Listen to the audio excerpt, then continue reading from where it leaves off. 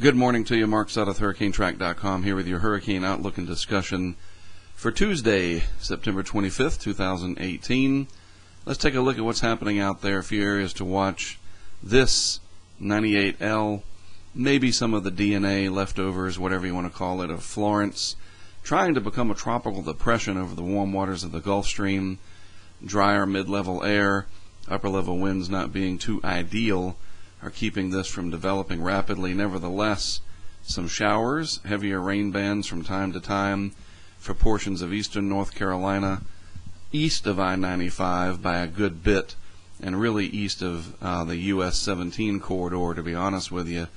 Areas like Wilmington, up through Surf City, Morehead City, Atlantic Beach, Emerald Isle, and then the Outer Banks, Ocracoke, Rodanthe, which is where I'm headed later today, could see some enhanced rain, locally rough seas, rip current threat high, things like that, but not expected to develop into anything that would bring any kind of a storm surge or power outages.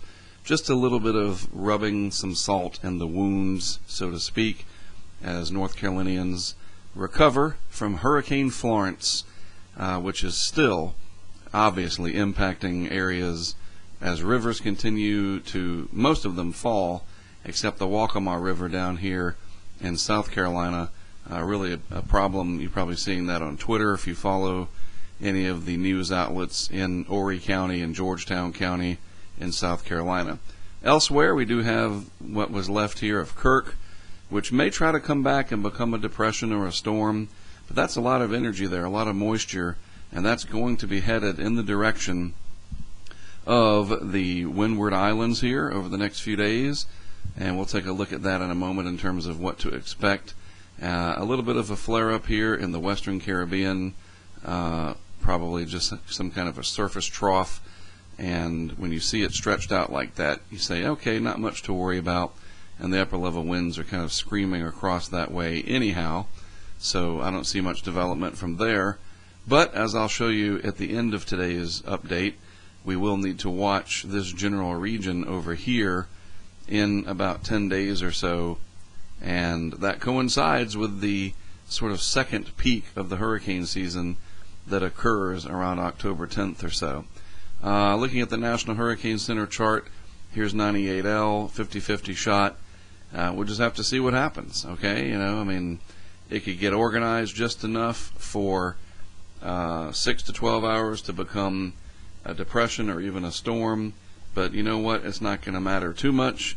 The impacts will be the same, showers, thunderstorms, and the coastal waters moving onshore from time to time, loosely organized, so I wouldn't be too concerned with it. It's just kind of again, adding insult to injury. Leslie, though, this will be an interesting feature. It's just going to dance around out here in the subtropical Atlantic over the next few days. And once it becomes more organized, it'll probably become a hurricane and really add to the ACE score, accumulated cyclone energy, for the year. And then here is the remnants of Kirk.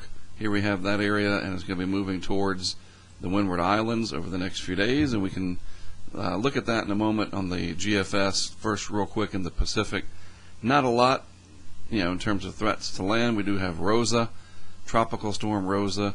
And if we look at the map for that, maybe, if it'll load, are you going to work for me? Maybe it's just not going to work. But this is going to basically, there it is, be steered. And this is sort of the first hint at what I've been talking about. You're going to go west and then turn northwest, far enough off that we don't have to worry about it over here along the Baja. But I think this is a warning shot of things to come, where eventually we're going to have development that's going to come up towards the Baja, or mainland Mexico, maybe even up here towards the southwest United States later on down the road. Just something to keep in mind. All right, so looking at the GFS here, let's bring this back to the beginning. I've shifted it over to the western Atlantic to kind of get a better zoomed in perspective of things. And really I just want you to pay attention to this area right down here when I put this into motion, which let's do that now. And we'll speed it up a little bit. So this is the next 5 days, and watch over here on stage right, our system, the remnants of Kirk, enter, and this is the 850 millibar vorticity. It's, enough of a concern in what I'm seeing in the modeling there that tropical storm conditions, 40-mile-per-hour winds, heavy rains with bands, etc. Yeah, that could be expected in about the next day or two. It comes into the shot there. Let's just freeze it once we get, sorry about that. Let's just zoom out a little bit, and we'll see it come into the shot there, and then we'll zoom back in. So what is that? That's about 53 hours. So 2 days from now, roughly, you can start expecting some impacts here. Within 40 to 60 hours, Barbados, St. Vincent, the Grenadines, maybe up towards Martinique. In fact, let's just take a look at the geography of the area. You guys know it, but for those of you that might not be too familiar, a track somewhere in this area seems reasonable to me, and that's a lot of rainfall, a lot of thunderstorm activity. So anywhere from Grenada, which is down here, certainly Barbados, as I mentioned, St. Vincent, St. Lucia, Martinique, maybe Dominica, maybe Guadeloupe. You never know. Looking at the modeling here, you can see where these islands are. There's Guadeloupe, there's Dominica, I think, right? St. Vincent, the Grenadines, Barbados right there. So I would be more concerned in Barbados than anywhere else. And am I concerned that it's going to become a hurricane? No. And that's not the point. The point is going to bring a lot of rainfall. And you guys know how that can be down there. Flooding rain, you got the elevations, you know all about it. So be prepared, be ready for this, okay? It's going to bring a ton of rainfall. If you look at that moisture envelope, that's a lot of moisture, that's a lot of energy. It does not have to bundle and become a wind machine for it to become a pain and suffering machine. Seriously, we know that all too well. Let's make sure we remember that.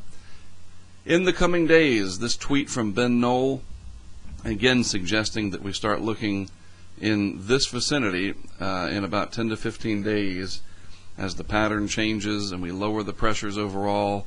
The GFS starting to pick up on that way in the long range, maybe something coming out of the Northwest Caribbean Sea. And this is the region that is normally favored this time of year. Heading into October, we shift the emphasis from the deep tropics out here more towards this area and the southwest Atlantic Basin as well, much closer to land areas. And we'll see. It wouldn't surprise me at all, especially with the high ocean heat content that we still have residing in the western Caribbean Sea, in the Gulf of Mexico, undisturbed, and it's not over. You remember we had Nate in October, the first week or so of October last year.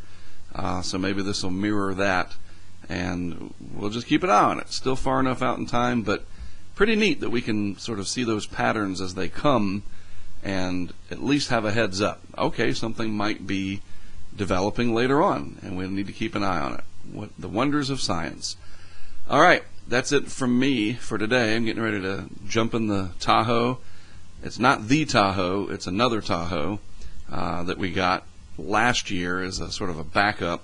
Doesn't have all the weather equipment on it. It does have my logos, but not all the other stuff. And we were going to use it as a spare parts for the Tahoe, but the Tahoe is just too far gone at this point. It's destined for a museum or somewhere, I don't know. But anyway, I'm going to be jumping in my other Tahoe. It's an '01, exactly like the one that's got all the weather stuff on it, probably made within a few months in the same plant in Texas. I'm not kidding. We bought it in Raleigh last January of last year, 2017, and or was it March? I don't know. I forget. And I've used it for a couple of, I used it a lot here during Florence. Anyway, I'm going to use it to go up and grab the equipment from Oriental and Rodanthe, and I'll post some video clips or whatever along the way if I see anything interesting.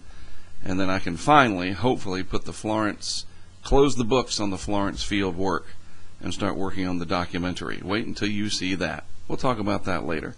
Have a great rest of your Tuesday. Thanks for watching as always. I appreciate it more than you know. It's great to have you on the other side listening and watching and learning from me. I am Mark Sudduth, HurricaneTrack.com. I'll be back with more for you tomorrow.